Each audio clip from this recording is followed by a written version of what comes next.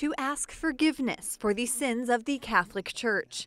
This was Pope Francis's purpose in calling for a penitential vigil on the evening before the Synod. The Pope himself wrote out what he considered to be the 7 major sins of the Church. Ho voluto scrivere le richieste di perdono che sono state lette da alcuni cardinali, perché era necessario chiamare per nome e cognome i nostri principali peccati, che noi le nascondiamo o li diciamo con parole troppo educate.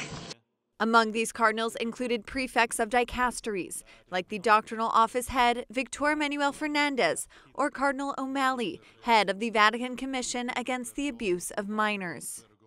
One of the featured testimonies was from Lawrence, who was abused in a village in southern Africa when he was 11 years old.